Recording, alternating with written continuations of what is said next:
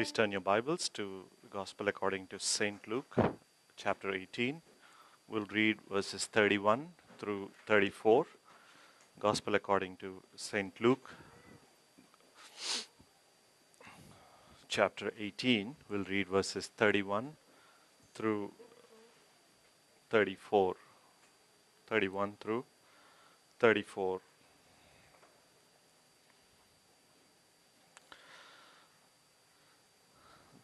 Then the Lord Jesus took the 12 aside and said to them, "Behold, we are going up to Jerusalem, and all things which are written through the prophets about the Son of Man will be accomplished. For he will be handed over to the Gentiles and will be mocked, mistreated, and spit upon.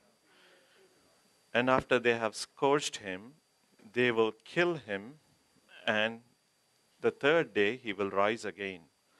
But the disciples understood none of these things, and the meaning of this statement was hidden from them, and they did not comprehend the things that were said. Let us pray.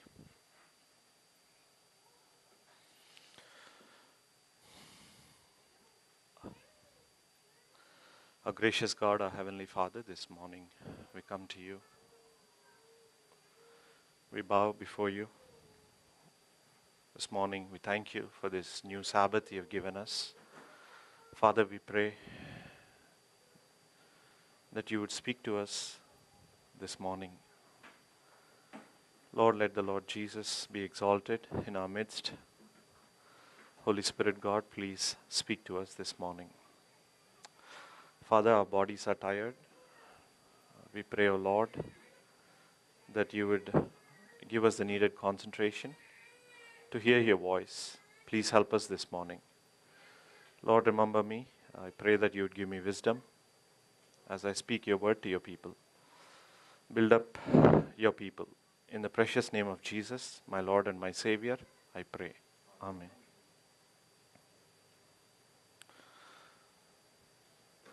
We had had this wonderful retreat this weekend about the faithfulness of God. And when we do a survey, there are different levels of faithfulness to God between different Christians. Some are more faithful than the others. Right? It's a natural observation. Some are more zealous. Some have more zeal. They are faithful. They are extra sacrificial. Whereas some are behind. We may say less faithful. Faithful but less faithful. Right? Then we have to ask ourselves this question. What is the reason? What is the reason some seem to be more faithful, some seem to be less faithful? Some make more progress, some make less progress. What is the reason?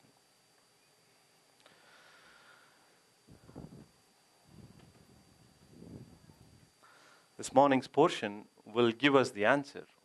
What is the reason? And if we get a hold of the reason, then we can, by God's grace, try to avoid that and be faithful to the maximum extent possible. The passage before us, our Lord is revealing to the disciples a third time that he would be going to Jerusalem. We read at verse 31, "Behold, we are going to Jerusalem." And the Lord announces that all things written about him in the Old Testament scriptures will be accomplished. As part of this accomplishment, he will be handed over to the Gentiles. He will be mistreated. He will be killed. He will rise on the third day. The Lord was saying he was going to voluntarily, willingly lay down his life. The Lord was saying, this is my love for you. I know what is going to happen to me. I would be mistreated. I would be mocked. I would be spit upon. My whole body will be pulled apart by the scourging that will happen to me. I will be killed. I know what is going to happen to me. I am going to Jerusalem. The Lord was showing his willingness, his voluntariness to go to Jerusalem. He was saying, I am giving myself of my own accord. In Galatians 2:20, the apostle says, Christ loved me and gave himself up for me, right? So the Lord is exactly saying the same thing to the disciples. I love you. I am of my own will accord, giving my life for you. The scriptures teach that Christ loved and gave himself up for us. There are so many verses, we don't have time to go through all that. Galatians 2:20 is one of them. It is the Son's love for us. We must not for a minute think the Father did not love us. The Father loved us and sent his Son to be the propitiation for our sins. Right? This is the triune God working together of one accord. In 1 John chapter 4, we read this. By this, the love of God was manifested in us, that God sent his only begotten Son into the world so that we might live through him. In this is love, not that we loved God, but that he loved us and sent his Son to be the propitiation for our sins. The Father demonstrating his love, manifesting his love in sending his Son to be the propitiation for our sins. This is repeated over and over. John 3:16, most of us are familiar. God so loved the world that he gave his only begotten Son, that whosoever believeth in him shall not perish, but have everlasting life. Romans chapter 3, verse 27, the Father, verse 25, the Father's love, whom God displayed publicly as a propitiation in his faith, in his blood through faith. God set him forth. God displayed publicly his love in giving his Son for us. So the Father loves us according to the scriptures. We must not think somehow the Father is this angry God, and somehow only the Son is this person who is coming and shielding from this angry God. That's a caricature. That's not true. The triune God working together loves us. The Father loves us. In the portion before us, here explicitly is given the Son loving us and willingly going to the cross for us. The Lord was saying he was going to Jerusalem, and all that was written in the Old Testament scriptures would be accomplished. And he is giving 6 specific things that will happen to him. He will be handed over. He will be given over to the Gentiles. He will be mocked, means ridiculed. He will be mocked, ridiculed. In the Old Testament scriptures, we read this truth that the Lord Jesus would be mocked. The Messiah would be mocked. Turn with me to Psalm chapter 22. Psalm chapter 22.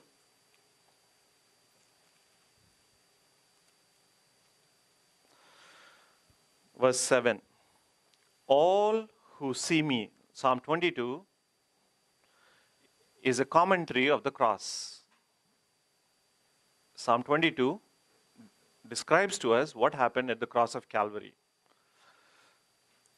In the Gospels, if you try to figure out what happened at the cross, you will find very little information. The evangelists mostly say they crucified him, that's it, and they move on. But if you really want to know what happened at the cross, you have to read Psalm 22. And one of the things that was happening at the cross is, all who see me sneer at me. All who see me mock at me. Psalm 22 verse 7 is saying that. The Lord Jesus in Luke 18 is saying, this scripture in Psalm 22 is going to happen. And in Luke chapter 23 verse 36, that is exactly what was going to happen. In Luke chapter 23 verse 36, we read this. The soldiers also mocked him, ridiculed him. The Lord said he would be, secondly, he would be mistreated. Luke chapter 18, he would be mistreated. He would be abused. In Isaiah chapter 53, that is exactly what was prophesied. Isaiah chapter 53, we read this. Isaiah chapter 53, verse 8. By oppression and judgment, he will be taken away. He will be cut off from the land of the living. He would be oppressed. He would not be judged fairly. His rights would be violated. And that is exactly what the Lord is saying. I would be mistreated. My rights would be violated. If you read the gospel, the same gospel, Luke chapter 23, the judge who was presiding over his trial says this. Verse 4, I find no guilt in this man. Verse 14, you brought this man to me as one who incites the people to rebellion. Behold, having examined him before you, he says the second time, I have found no guilt in this man regarding the charges which you make against him. Verse 22, third time, the judge who was presiding over his case says this. Why? What evil has this man done? I have found in him no guilt, demanding death. 3 times. No sin in him, no guilt in him. What does he say in verse 25? The evangelist says, but this judge delivered Jesus to their will, meaning to be crucified. He was mistreated. The Lord said in Luke 18, not only would he be mocked, would he be mistreated, he would be spit upon. Turn with me to Isaiah chapter 50, verse 6. Isaiah chapter 50, verse 6.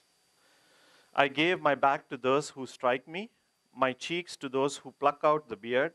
I did not cover my face from humiliation and spitting. Spitting. The Lord is saying in Luke chapter 18, according to the prophets, what was prophesied 500 years ago, they are going to do to me that. Read with me Mark chapter 14, verse 65. Mark chapter 14, verse 65.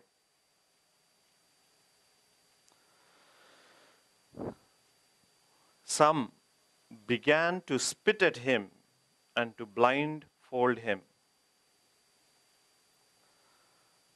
They spat on his face. Verse 33 in Luke's Gospel, chapter 18 says, the fifth thing they will do for him is they will scourge him. Scourging means wounding. In the ancient days, they had this whip that had a bone. It had a sharp piece at its end. When they flogged a person, his flesh, this bone would go, hold the flesh.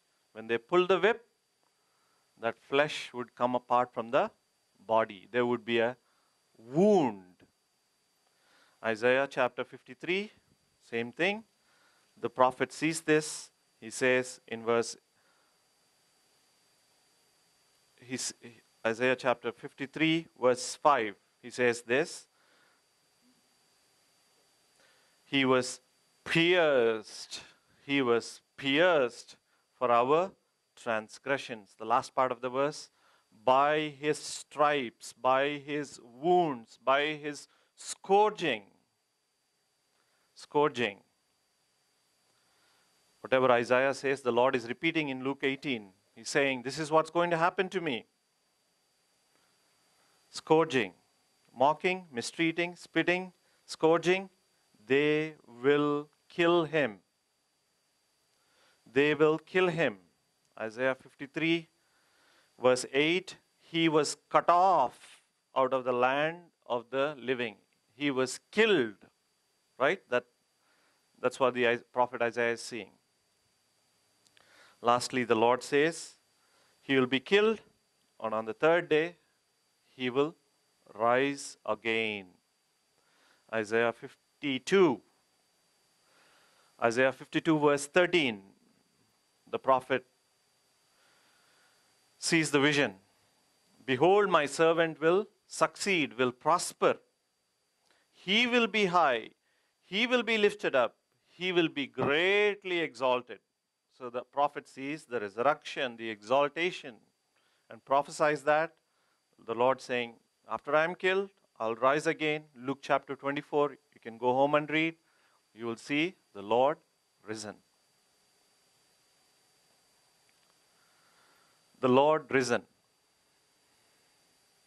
The Lord is saying, I am willingly, voluntarily giving myself to this shameful death.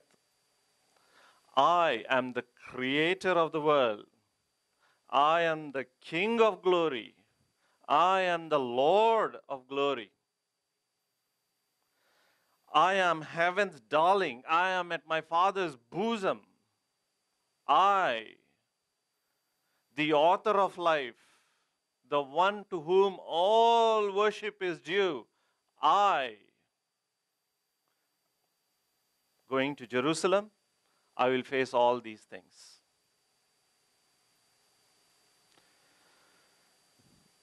The Lord says, willingly He is doing this.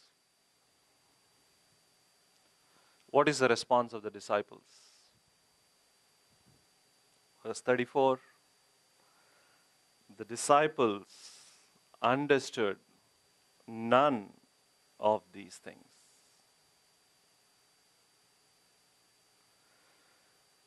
The disciples understood none of these things. And when the Lord was about to be captured, what happens to the disciples? They too run away. They too run away. These are the scriptures, Isaiah 53, Isaiah 50, Isaiah 52, Psalm 22. These are scriptures these people, these disciples have read many, many, many times in their life. The Lord is explaining the scriptures to them. I am the Messiah. All things written in the prophets, here I'm willingly doing that. I lovingly am doing that. He is giving exposition of the Old Testament scriptures. And what happens? The disciples, they did not understand any of these things. Do you see any parallel while I was trying to enact that?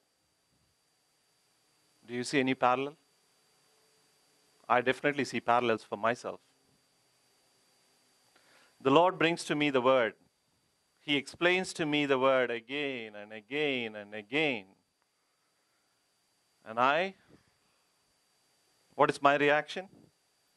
I understand not these things. I understand not the things of God. I understand not the love of Christ.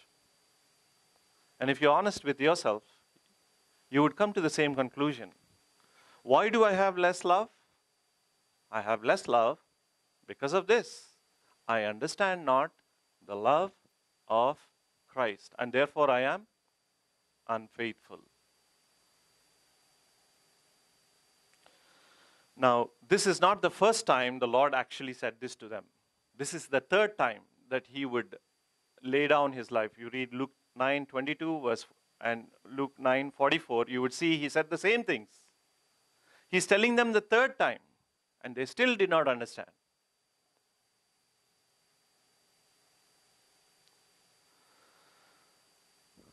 When you and I do not understand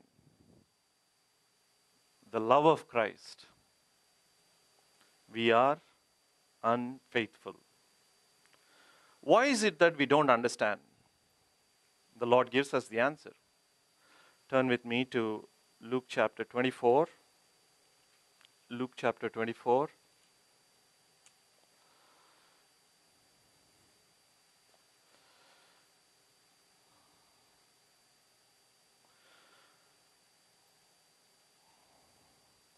Verse 25. And the Lord said to them, O foolish men, and slow of heart to believe in all that the prophets have spoken. What is the reason the Lord gives to them that they cannot understand? Same reason. We cannot understand too. Foolish men, slow of heart. The Lord is saying, heart is the problem. You and I, we have a heart. Heart doesn't mean, in this case, the physical heart that pumps your blood, but the essence of our being. This essence of us. Our heart is the issue. This heart is foolish. Sin has made it foolish. This heart is slow. It is slow. Turn with me to Mark's Gospel, chapter 16, verse 14. Mark chapter 16, verse 14. After he appeared to the 11 themselves as they were reclining at the table, he reproached them for their unbelief and what did the Lord say after the resurrection? What was their issue? He reproached them for their unbelief and hardness of heart. Why do we not understand the things of God? The Lord says the issue is this: the heart. The heart is foolish. The heart is slow. The heart is hard. In Romans chapter 1, verse 24, the apostle says, their foolish hearts were darkened. Sin blinds our heart. Sin darkens our heart. And all of us having this sin in us cannot understand the things of God. It is slow. The writer of Hebrews says, let's turn to Hebrews chapter 5. Here were the Hebrew Christians. He had taught them the gospel faithfully. And this is what he says about them. Hebrews 5, verse 11 and 12.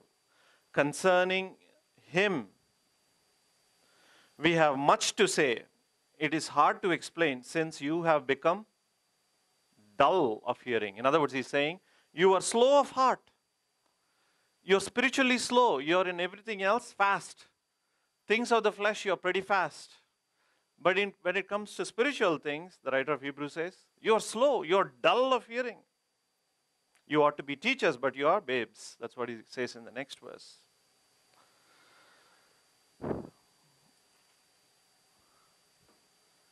Turn with me to Hebrews chapter 3. Hardness. Our hearts are hard. When you put a seed on a hard heart, what happens? On hard soil, what happens? Nothing happens, right? It won't do anything. That's what our heart is, right? The writer of Hebrews is giving the illustration of the children of Israel who had come out of Egypt. Verse 8, 9, we read this. Do not harden your hearts as when they, meaning the children of Israel, provoked me, as in the day of trial in the wilderness, when your fathers tried me by testing me, and saw my works for 40 years. The writer of Hebrews is saying, children of Israel who came out of Egypt, they came out of 10 plagues. They came out of the Red Sea. God split open the Red Sea. They came to the promised land. They were in the wilderness before they entered the promised land. God brought manna. God brought water from the rock. They saw his works. They saw. Well, what did they do? They tested him. Why did they do that? The hardened heart. Beloved, why do we not understand? Why do we not understand the love of Christ? Our hearts. Even though the same truth is brought over and over and over and over again, why do we need to understand? The heart. The heart is sin. And as long as this heart is in us, we cannot understand the love of Christ and we cannot be faithful. That's the first reason the Lord says that these disciples could not understand. What is the second reason? And this might startle some of us. And listen carefully. The second reason is this.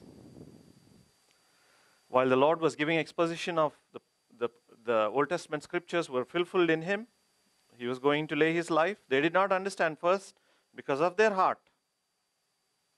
Second, and the meaning of this statement was hidden from them, and they did not comprehend the things that were said.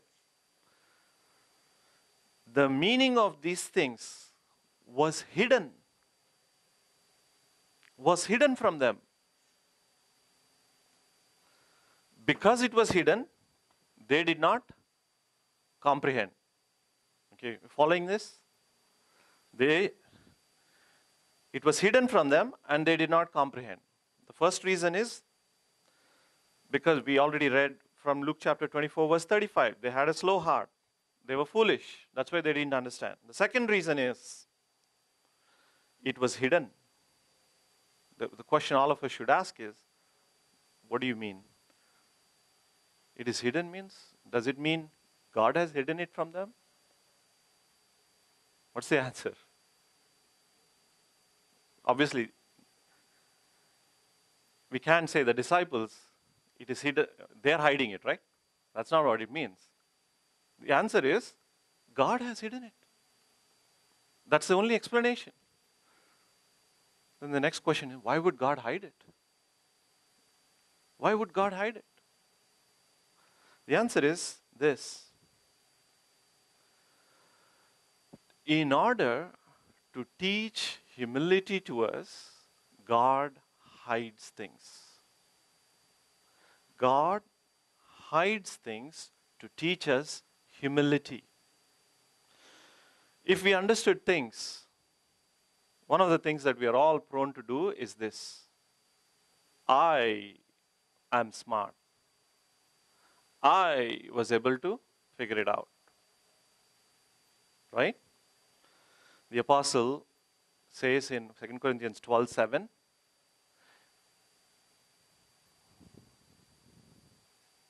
2 Corinthians 12:7,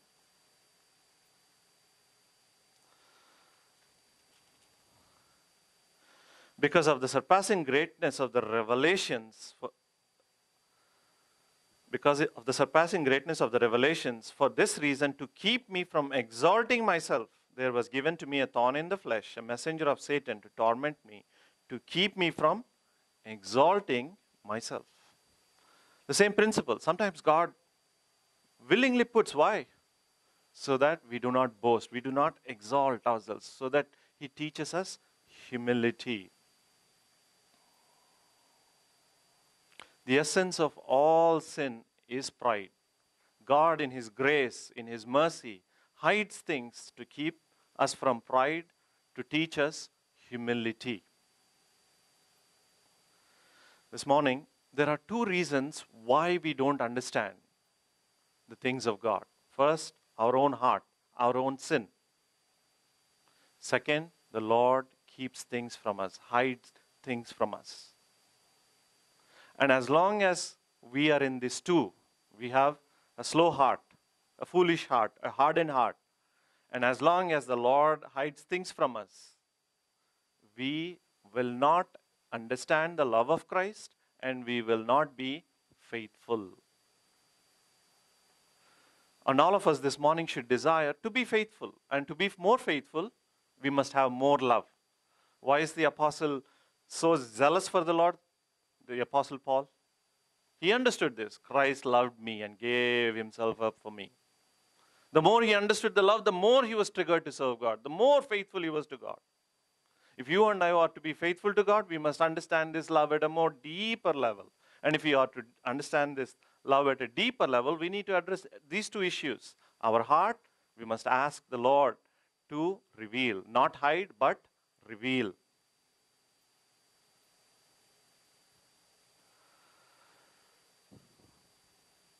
This morning, if we are to grow in faithfulness, we must understand the love of Christ. And there are three things I want to point before you. I want to put before you this morning. If we are to grow in our love for Christ, first, we must acknowledge the heart of sin. The heart of sin. Many people don't grow because they don't see the depth of sin of their heart. The Pharisee invited the Lord Jesus to his home. He gave a wonderful luncheon, dinner. He was sitting at the table. There was another woman. There was a woman in the town who was a sinner. She comes to the same home. She's sitting not at the table, but at the feet. She is wiping the Lord's feet with her tears. She's washing the Lord's feet with her tears, wiping His feet with her hair. She was kissing His feet. What's the reason? What is the reason why one is sitting at the table, whereas the other is sitting at the feet? The Lord Jesus gives us the answer. Who has forgiven much, loves much. The lady understood her sin. She understood the Savior's love. She understood the depth of her sin, so she loved more. As long as we don't understand the depth of our sin, as long as we don't understand the heart of sin in us, we will never appreciate the cross, the love of Christ on the cross. The first thing we need to realize is, if we are to be loving the Lord, is the depth of sin in our heart. We must understand this. For our spiritual progress, the greatest enemy is ourselves. Let me repeat it. For your spiritual progress, for my spiritual progress, the greatest enemy we have is our own heart of sin. Yes, the devil is an enemy. Yes, the world is an enemy, correct. I say, equal with them, our own heart is the enemy. And unless this enemy is taken care of, we cannot love Christ, we cannot be faithful to God. And how do we take care of this enemy? We take care of this enemy by going to our deliverer, by going to God in prayer. In Psalm 18, we read David, the king, was in great danger. He's saying, the cords of death encompassed me. The cords of hell surround me. The snares of death confront me. That's written for us in verse 4 and 5. What did he do? Verse 6, in my distress, I called upon the Lord. If we see our heart of sin as our enemy, ourselves as our enemy, and there is none who can deliver, this is what we would do. In our distress, we will cry to the Lord. Lord, deliver me from my own self.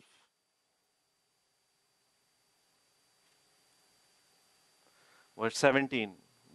You read the rest of the verses. God descends from heaven. God relieves him from the danger. And verse 17, this is what he says.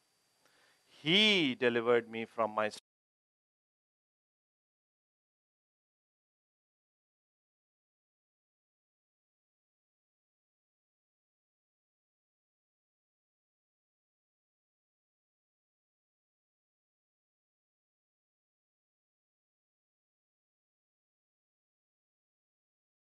That's the first step.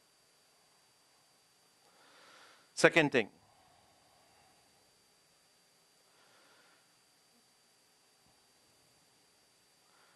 We said the second thing is God is hiding, right? God is hiding us, hiding from us spiritual things to teach us humility. So what do? We know God is hiding from us. So what do? We ask God not to hide, right? Simple. And that's exactly what we need to do. We need to ask God. Later on in this same gospel, in Luke chapter 24, this is what we read. Luke chapter 24, verse 44 and 15. Luke chapter 24, verse 44 and 45. These are my words which I spoke to you while I was still with you, and all the things which are written about me in the law of Moses and the prophets and the Psalms must be fulfilled. Verse 45. So far they did not understand, right? This is what God did now. The Lord Jesus did now. Then He opened their minds to understand the scriptures. He opened. The Lord Christ opened.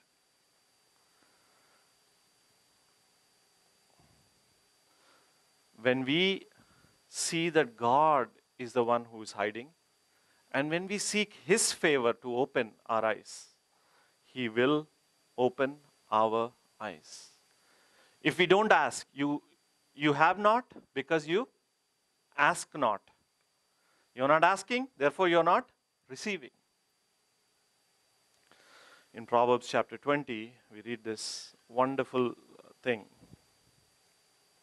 Proverbs chapter 20, verse 12, we read this.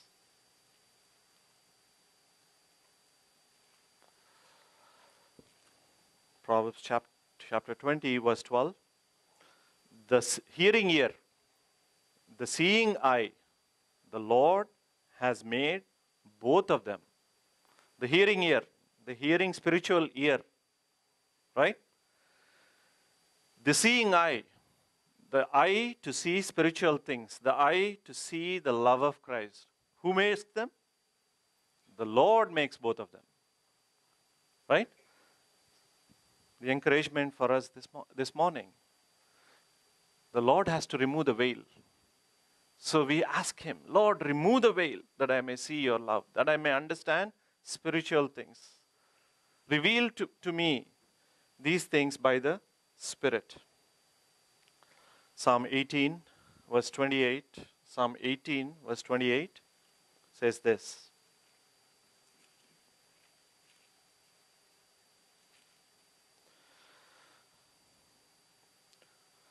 For you light my lamp. The Lord my God illumines my darkness. The Lord illumines my darkness. So I need to ask Him. A wonderful example of this asking is found for us in Luke chapter 18 in the story of Bartimaeus. What was Bartimaeus' issue? Bartimaeus couldn't see. He was a blind man, right? And what does he do? He sees the Lord was coming that way. He knows He is the Son of David. He is the Christ. He is the Messiah. He is the God. What does he do? He says, Jesus, Son of David, have mercy on me.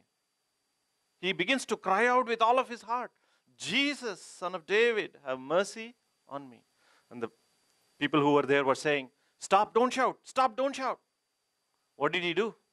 He shouted all the more. Verse 39.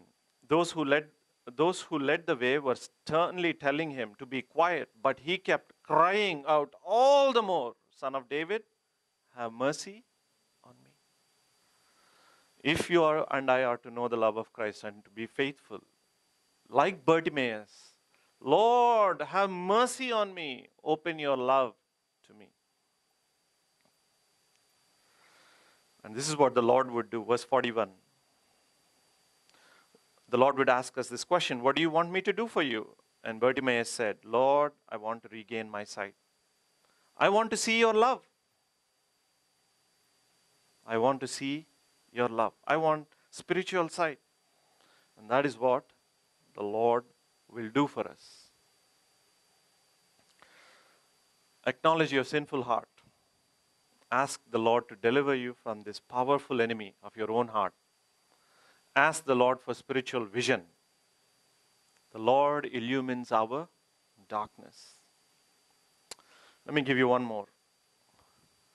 Be faithful in the things He has taught you. Be faithful in the things He has taught you. You would come to a church or you're reading your Bible. The Lord speaks to you something. Do not treat it lightly. Do not treat that truth as something that is cheap. God will not give precious things to those who would treat precious things as cheap things. Be faithful to what He has given you. He taught you a truth. Hold on to that truth. Pray over the truth. Don't take it from this year.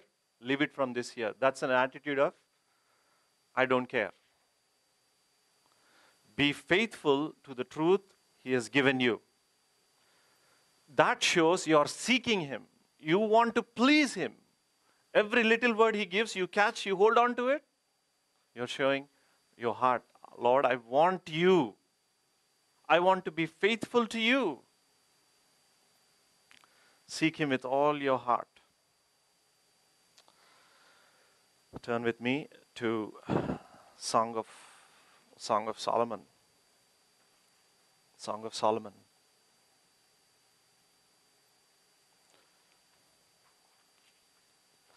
Turn with me to chapter 3.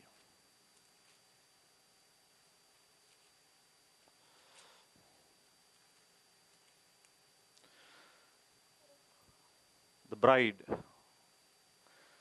This is what's happening to the bride, meaning you and me. On my bed, night after night, I sought Him. I desired Him, I sought Him, whom my soul loves.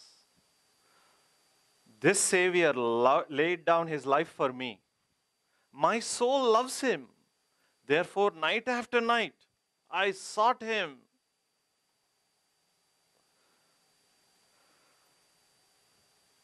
The bride says, I sought Him, but did not find Him. She was seeking, she was not finding. What does she do? I must arise now and go about the city. It is night. What is the lady saying? I must arise now, go about the city. In the streets, in the squares, I must seek him whom my soul loves. I sought him, but did not find him.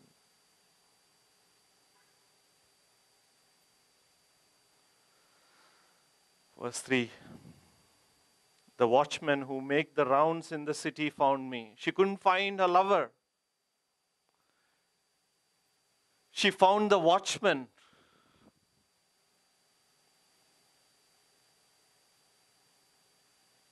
What does she do? And I said, have you seen him whom my soul loves? Have you seen him? She's asking the watchmen who were guarding the city. Have you seen my lover? Have you seen my Solomon? Verse 4. Scarcely had I left them when I found him whom my soul loves. Apparently the watchman told told the lady where he is. Scarcely had I left them, had I left the watchman, she finds her lover. What does she do? When I found him whom my soul loves, I held on to him and would not let him go. I held on to him. I would not let him go. What did she do then?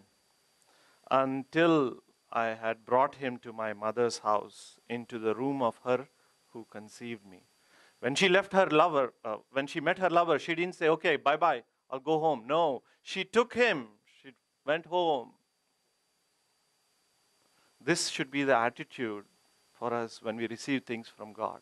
It's not, okay, I found it and let go. No, I found it, I caught it, this is mine. I will take it home, I'll put it in the heart.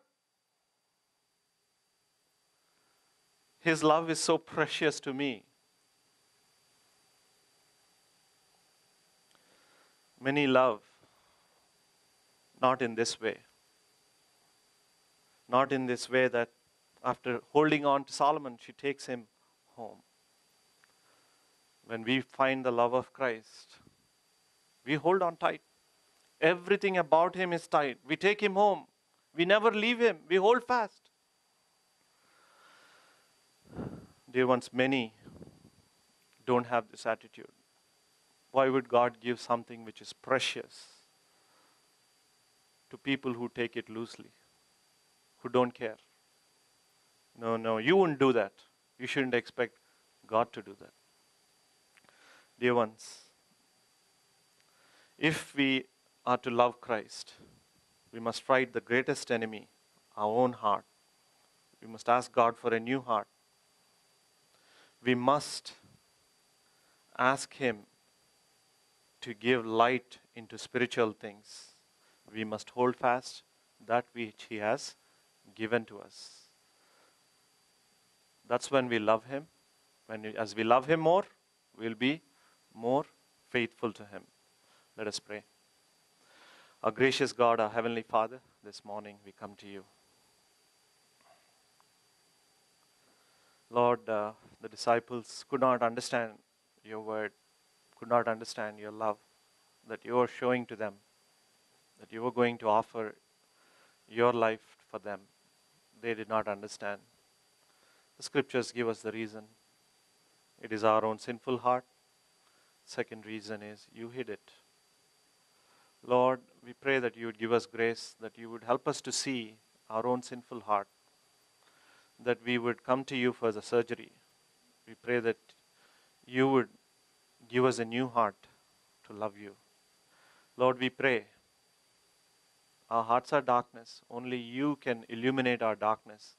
We pray by your Spirit, you would illuminate your word to us. We may understand your love. Lord, we pray that we would not treat your precious truths, Lord, in a light manner, in a callous manner, but we would see them as precious and hold on to them, and we would be faithful to the truths you have revealed to us. Please help us, Lord, to understand your love. We know in loving you, that is when we can be faithful. So please help us, Lord, in these matters to love you with all of our heart, with all of our soul, with all of our mind, with all of our strength, that we may be faithful to you. We pray these things in the precious name of our Savior, the Lord Jesus Christ. Amen.